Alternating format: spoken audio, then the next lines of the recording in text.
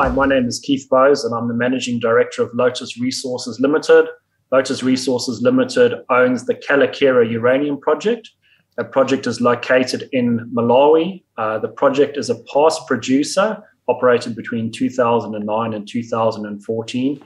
And Lotus acquired the project of Paladin in March of 2020. We're looking at doing a restart, and we're looking at the uranium price in terms of dictating when we'll be able to restart the asset back up again. Keith, good to see you. Saw you back in February when you were talking about the resource increase at Kayelekera. I wanted just a quick catch up because obviously the market's kind of moving, conversations happening, a few agreements being signed that we're looking at. Wanted to sort of see where you guys are at. Now, you've recently been in country. You actually were allowed on a plane and visited Malawi. What were you talking about? What were you doing there? That's correct. Yeah, Western Australia opened up its borders, and myself and Michael Bald, who's our Chief Financial Officer, were able to travel across to Malawi. First time in over 2 years for me to get in country, so that was fantastic. Wow. Yeah. Started off in Joburg and met with some of our engineers, and then went up to site. Spent a couple of days on site with our team up there, seeing what was going on, having a look at the plant again, having a look at the mine, having a look at the infrastructure and all those types of things. Really getting a feel to see whether there'd been any further, say, deterioration, but, was there more work required to bring the asset back online again? I was pleasantly surprised. I think things look really, really great. And I'm still confident of the numbers that we've spoken about previously has been in the ballpark for us to restart the asset back up again. Also had the opportunity while I was in Lilongwe, we spent almost a week there. We met with the various ministers. We met with the Mine Development Agreement Committee, which is an important committee. They were looking at renegotiating an agreement that would allow us to restart back up again, and also met with a couple of the utilities as well in terms of their importance in us restarting the asset back up again. So talk to me about the kind of conversations that you're having with government. Okay, so you've gone there with an agenda, but they've also got an agenda, right? So it's been all quiet on the Western Front for a lot of, well, uranium companies definitely, and the governments are looking to you for one, obviously, get things moving again, but in a responsible manner. ESG matters there as well as anywhere else. They're looking for jobs. They're looking for revenues. They're looking for, in terms of tax, they're looking for activity. And was it sort of a quite muted conversation? You're having to reintroduce yourself, those relationships again, or are they kind of keen to get things moving? Yeah, I think they are keen to get things moving. And I mean, even though I haven't been able to get in country, our country manager, Dr. Graham Malunga, who was an ex-minister of mines as well in the previous government, he's been actively involved in terms of keeping the government and the various committees up to speed and with what we're doing.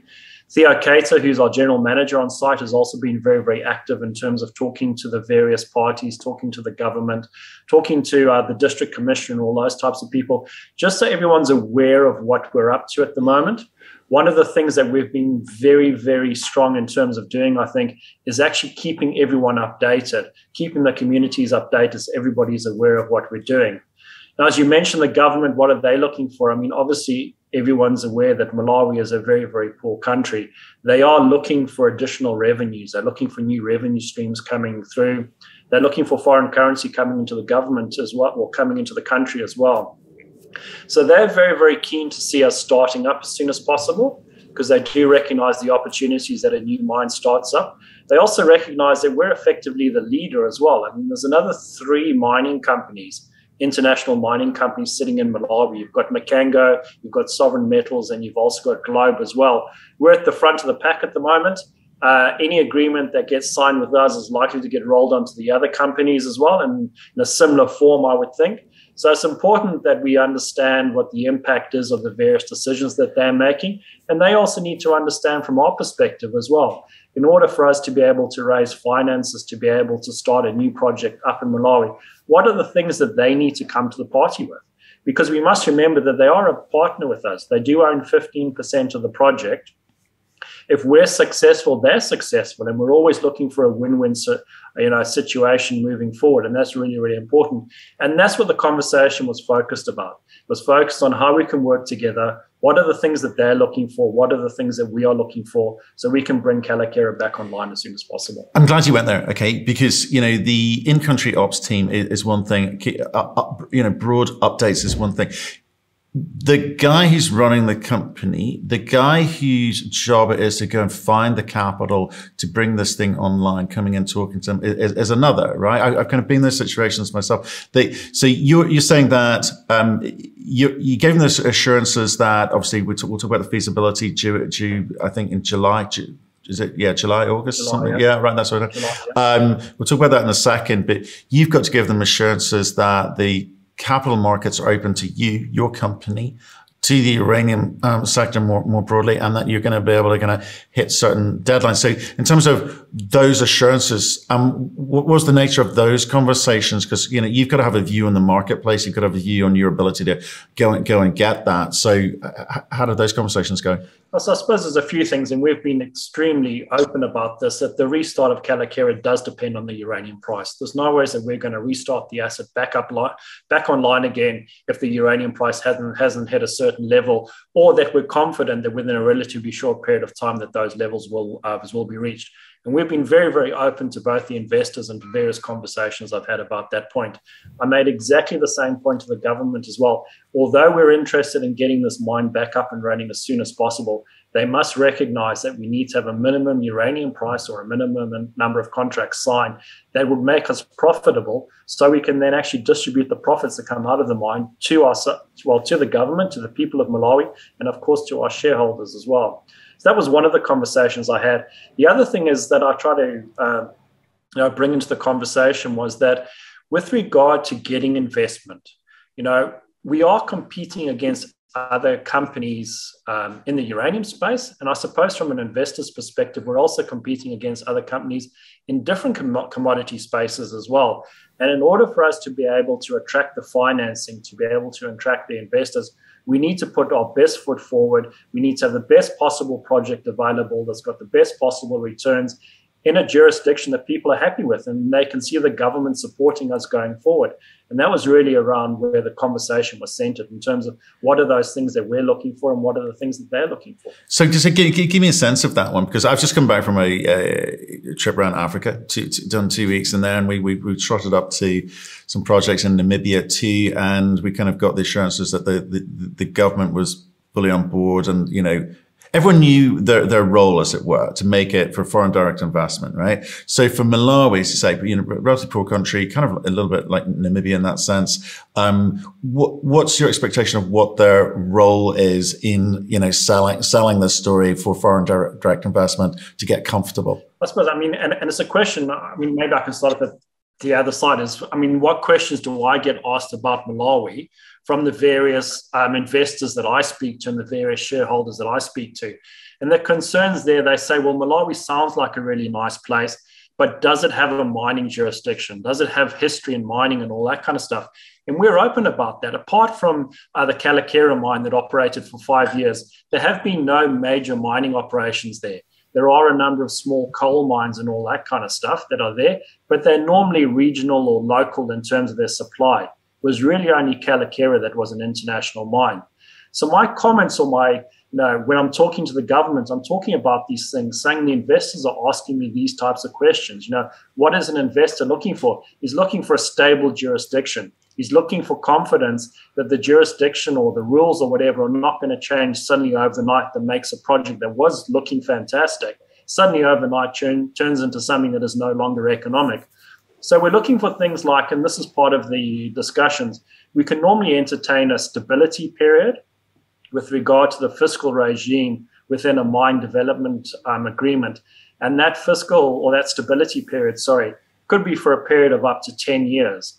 And within that 10-year period, we get assured things like the royalty rates, the corporate tax rates. We look at how things are handled from a withholding tax issue, how tax losses and things are handled like that. So those are the points that we're discussing. Now, we are fortunate in one way, in that Paladin had negotiated a mine development previously with the government. So that was signed back in 2008. So there is a sort of framework that we have that we can use to start our negotiations with. And that's where we started off, having a look at those. What are the things that are critical to us within that fiscal regime, and what is critical to the government? Once we understand what we want to negotiate, then of course it becomes a lot easier to come to a solution on that. So that's where we sit at the moment. We have presented what we think is a case going forward. The government is reviewing that at the moment, and we're expecting them to provide us some feedback in a fairly short period of time. You're going on another road trip shortly. You're off to Canada and then down to the US to have a few conversations. Well, one, join a conference over there, and then two, have conversations with some utilities, presumably. What do you take to those guys? Are you going to be able to give them assurances off the back of the conversations with the Malawian government about, well, what they're going to be able to do for you, what you're going to be able to do in country, and get a sense of how quickly you can move? Talk about infrastructure. Is the burden on you or burden on the government in terms of getting your product to where it needs to be? Because those conversations will undoubtedly come up there. You know a lot more since your recent trip in country. So do you feel a bit more certain about the outcome of the conversations you can have in North America as a result? I think so. The questions that I'm expected to get asked by the various parties we're going to be seeing over in the US and Canada is in terms of, are you confident about your restart capital? So as we've always mentioned, $50 million to be able to refurbish the asset, plus some additional costs associated with things like the ore sorting test work, the connection to the national grid, or acid recovery things, and all those types of stuff. So are we still confident that, we're a low-cost restart? I think that's going to be the first question that I get asked. And I think, I know I'm positive on that because I've been to site recently. I've seen what the plant looks like. I know what needs to be done on the plant in order to be able to bring it back online again. So I think that's one thing. But if I may interrupt there, Keith, is, there are things like, energy costs and infrastructure, up to the plant. There's stuff which is not in your, well, hopefully, I assume not in your, numbers, because you can't. There's only so much that you feel that you need to pay for it. So has the government given you assurances that the stuff which kind of comes up to your borders will be there when you need it, or have got assurances over, like, say, energy pricing, water, etc.? So if we look at the various utilities that are required on site, the water one is not an issue for us. We have more than enough water contained within our existing facilities, so I'm not concerned about that. The main one about the discussion is really is in regard to power. So one of the things we've spoken about is connecting to the national grid. So we know that the power in Malawi is, first of all, relatively cheap. We're talking maybe 10 to 12 US cents per kilowatt hour. We also know that the majority of the power is actually green power because it comes from hydro as well. So from an ESG perspective, that looks really, really good. Now, we were fortunate enough to meet with Eskom when I was in Malawi. I met with their senior management team over there, and we discussed the requirements. Now, the availability of power at the Karonga substation, which is our closest substation, can probably deliver, we think, about half to maybe 60% of our total power demand. But we recognize that there's work that needs to be done on the substation itself, and there's probably some work that has to be done on the feed side of it as well, coming into it. And then we build our own line from the Karonga substation to the mine, which is about 40 to 50 kilometers or something like that. But what the discussions were is that, we recognize in Malawi, maybe Eskom is going to struggle to raise the capital dollars required for them to do the upgrades to the substation and to the feeder lines coming in. But we presented some alternatives there, and one of them is that we might actually provide some of the funding for them, maybe even manage the contract required to be able to do it. But what they would then do is provide us with reduced tariffs so that we can recover the capital costs that we have expended in terms of the upgrade. So that gives us more confidence in terms of making sure, I suppose, that it gets done on time and it gets done to the cost that we required as well. And I know post those discussions and some very high level things, talking to things like the African Bank, development banks and all that kind of stuff, for us to go and raise a number, whatever it happens to be, for us to do a refurbishment of the power lines and all that kind of stuff, I reckon that's a really easy thing for a development bank to come in and help us fund as well. So from that perspective, I think it's quite easy. And it's nice that we're part of the solution as well. We're not just handing across a request to the Eskom utility and saying we need power by such and such a day. We can actually participate in the whole process. make sure that it gets done, at the time frame that we want to look at and all those types of things. And I think that's positive. I think that's a good thing. And the ESCOM wants to work with us on these types of things. I think that's really important. All these details are important because in a way you're in a little bit more control there, certainly in terms of timing. The cost of capital, I guess, becomes irrelevant because you renegotiate the tariffs on the energy supply, but it gives you kind of certainty. I like that. Sorry, I interrupted you. You were kind of mid flow about some of the conversations that you expect to be able to have in North America. Yes. So my expectation is around the capital costs and all that. I expect to get questions around the operating costs, and we can talk about all the technical work we've done around ore sorting and power and acid recovery and all those types of things. Really trying to target an operating cost of less than $30 per pound. That's where we want to be, a C1 or a cash cost of less than $30 per pound. And when you have a look at the cash cost curve out there, that probably puts us up the upper portion of the second quartile, which I think we're in a comfortable position to be able to sit in.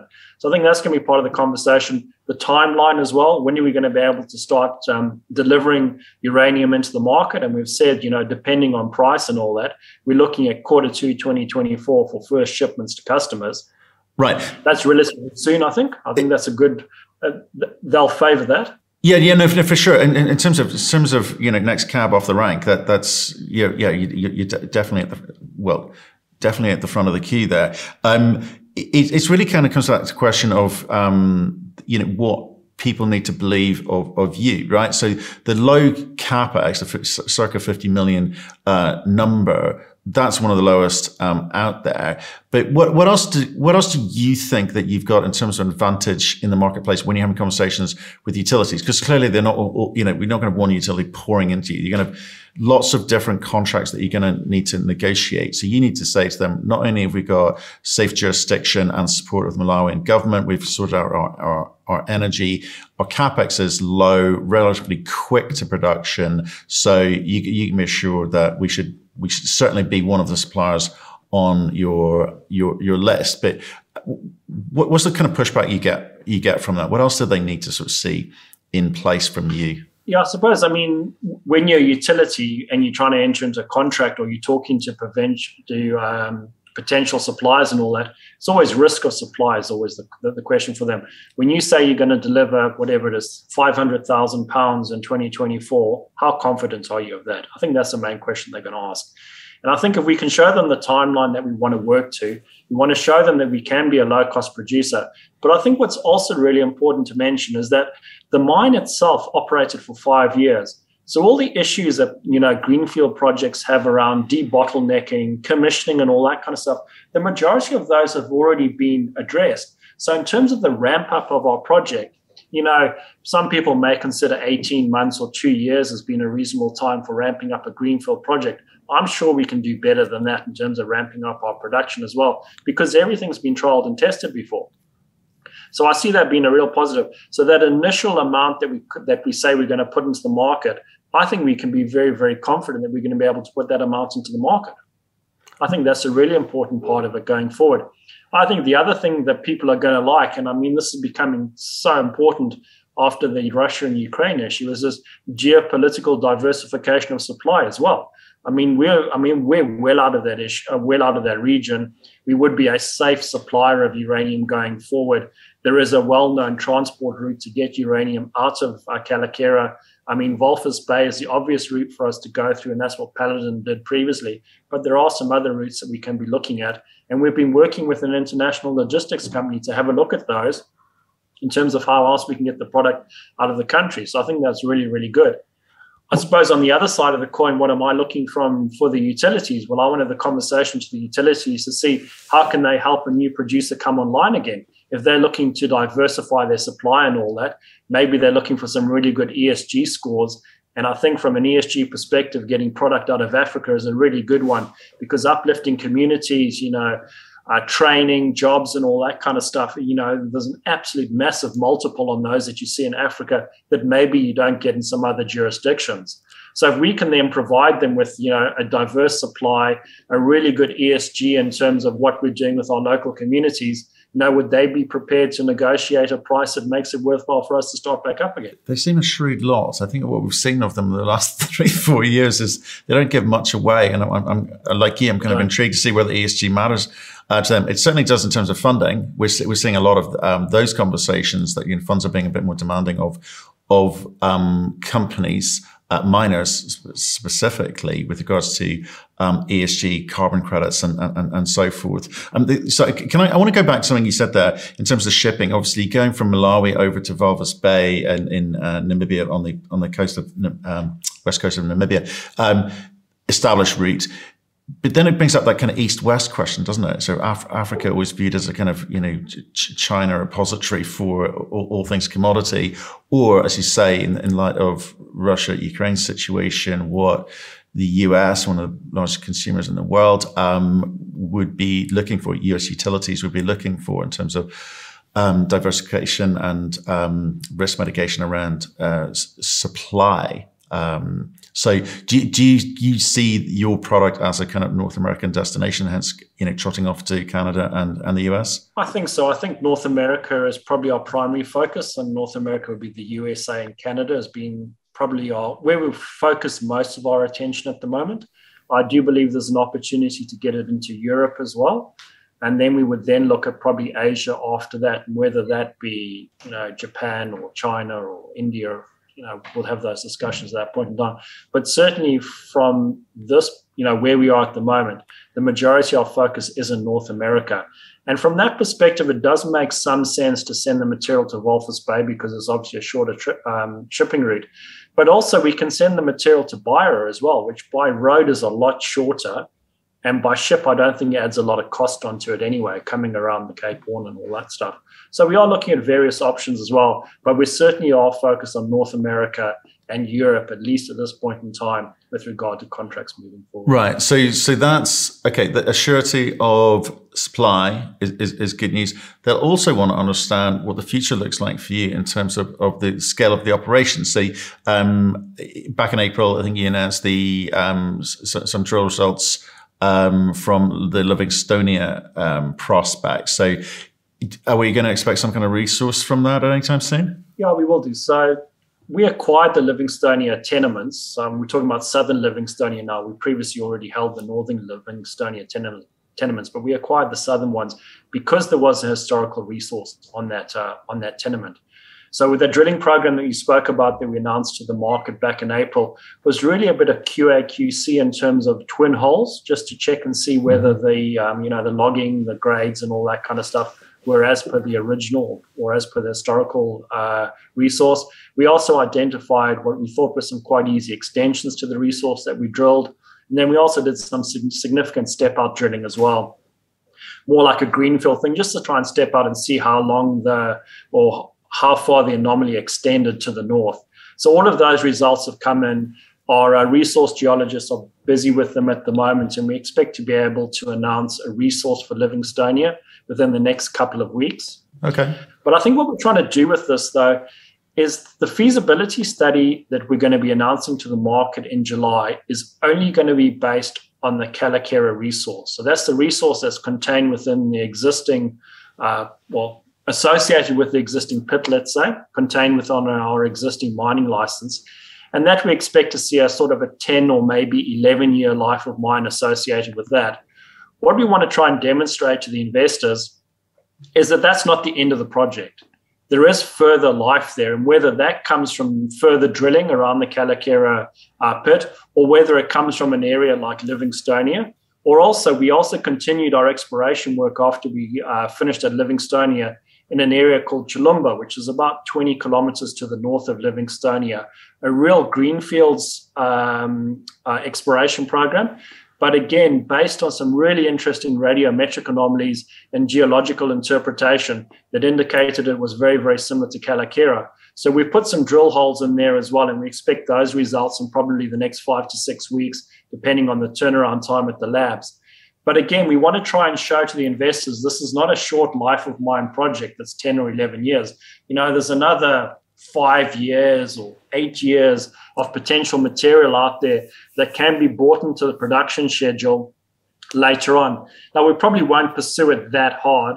I think our focus over the next 6 months is certainly getting the project ready to be restarted. In the subsequent 12 months over that will be the actual refurbishment of the plant prior to startup. But I would hope we've demonstrated to our shareholders there is potential growth in areas other than just the Kayelekera for extending our life of mine. It's kind of interesting, actually. I think people forget the scale of some of these African uranium projects. I mean, you're talking about, I think, £3 million of production, and you've got, what is it, £38 million in total at the moment, just on Kayelekera. These are large projects. Your market cap is what, say, 300 million on a good day at the moment, right? It's compared to some of the North American stories where they're talking about getting back into production, £1 million. Okay, £1 million, but they've got $1 billion valuations. So does that kind of skew your thinking in terms of where you want to supply your product? Do you think so that some connection to the North American markets will help you in terms of valuation, in terms of people's perception of, you know, what it is that you've got? It opens up to, in fact, you're not even listed, I think, on the OTC. I know you're ASX, but you're listed on the OTCQB. QB, that's right, the QB. So do you need to kind of step that up in terms of get that recognition globally once the kind of market gets going and, you know, utilities are doing term contracts? How do you come at that side of things? Because we've talked today a lot about how you get this thing into production, what you've got, how you get this thing into production, how you get product into market. But in terms of driving that valuation curve, how important is North America to you? That's very important to us, and that's why we did that OTC listing last May. And the OTC listing has actually proven to be very, very successful for us. We have actually been able to grow our US or North American retail base quite significantly on the back of that. And we look at pushing that even further. I mean, now that we're able to travel, I mean, going across to Montreal, obviously the primary point of that conference is to meet with the other developers, to meet with the utilities, to meet with the traders, to meet with the logistics companies and all that. But we're certainly looking to do more investment roadshows in North America as well, because we know the North Americans are very, very positive in terms of the uranium. They are certainly the ones with the most money to be able to invest in projects like this. And we want to be getting that story out there. But I do think there's a couple of things we need to work on first. I do know that there's a perception out in the market that Kayelekera was a very expensive operation. We need our feasibility study to come out that has got the things like the ore sorting, that has got the reduced power prices in it, has got the acid recovery in it, has got the improved tailings management systems included in it, so that we can show that we are not a high-cost producer and that, in fact, we can produce at less than $30 per pound, which is our target out of the feasibility study. Once people see those types of things, and on the back of all the conversations we're having with the government, the conversations we would have had with the utilities, and hopefully by then as well. I mean, we've already started to have some very high-level discussions about potential financing options as well, whether that be through equity, through debt, or through a combination of both. We're not sure at this stage, but certainly those conversations I've been starting to have. And then people can start to realize this is a real thing. These guys have got a relatively short amount of time to come back online again. There are low capex requirements in terms of some of the other greenfield projects out there. They've made good advancements with the utilities, with the banks, with the investors, and with the government as well. And they can see us as a serious company that's going to come online and produce uranium and sell it into the market in 2024. No, it's a good point. Well made, well understood. This isn't capex in the conventional sense. This is capex for a refurbishment of $200 million, which was already spent prior to you guys coming along. So that's got to be quite advantageous in terms of margins, etc. Well, look, Keith, let's kind of park it there, because I think that's a really good summary and roundup of what's been happening and what you are just about to do. I'm not going to get you to kind of predict market price or expected price that you're going to need to kind of get an incentive price to get into production or anything. I think that's that way madness lies. But interesting times, should be an interesting 6 months. Good luck with the conference, and stay in touch. Okay. Excellent. No, thank you very much.